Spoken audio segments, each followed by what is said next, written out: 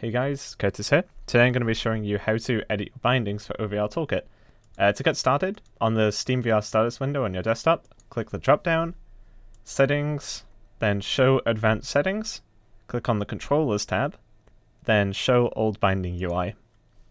Click Show More Applications and find OVR Toolkit. So your current bindings will be up here. There is lots of community-made bindings, so I'd highly suggest us looking and seeing if someone's done what you wanted, because there's a lot of people doing different things here, so there's a very good chance. But if you want to edit yourself, then under Current Bindings, click Edit. Untick Mirror Mode. This means you can edit the left and the right hand individually, so it doesn't mirror the controls from the left to the right. So let's say for this example we'll put edit mode on the B button on the left hand, and we'll just have it on that one hand. You don't need to press both. So let's remove it from here and remove it from here, and just make sure there's nothing else that says edit mode, otherwise that button will need to be pressed at the same time. On that hand, sorry. On the index it'll be on grip and on A by default, so you can use either.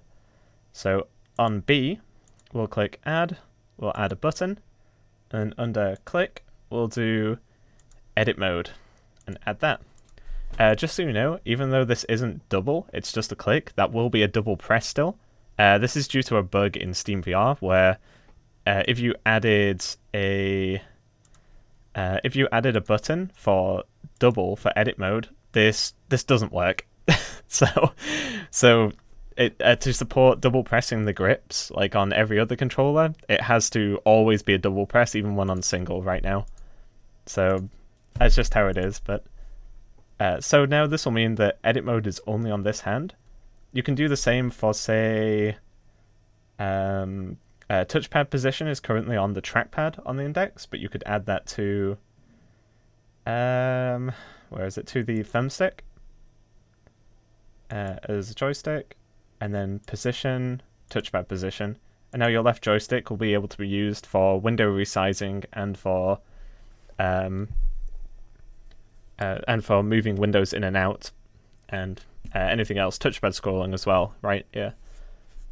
But do note, any controls in here that are bound, if you have block input to applications enabled, when you're pointing at a window or UI in OVR Toolkit, these controls will be blocked from the game. Unfortunately, it's not possible to only block the ones you're actively using. It'll just block everything that's bound.